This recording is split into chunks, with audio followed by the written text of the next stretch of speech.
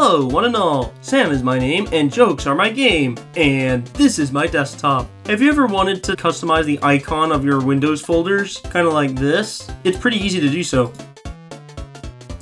Alright, so I created a new folder to demonstrate this. So I right click it, go to properties, go to customize, go to change icon, and you can change it to whatever you want, like this. And what used to be the default folder icon is now a custom icon. Also, it doesn't have to be limited to that specific DLL file. You can select a different DLL file entirely, like image res. There's a whole nother slew of icons over in this folder. I'm gonna set it to this because it's funny. And now we got an error icon for our folder.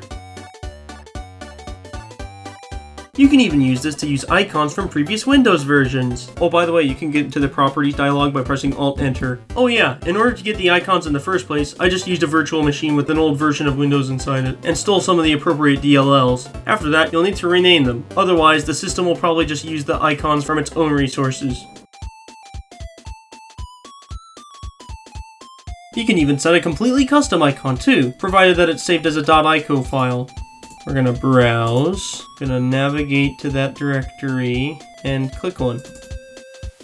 And bam, you have a completely custom icon right there. Anyways, yeah, that's how you can make your folders look more distinct, aside from putting different types of files in them. I've personally used this method widespreadly for my channel, so I can easily distinguish what's in what. Thanks for watching, everyone. This video will now disappear into the void. Whee!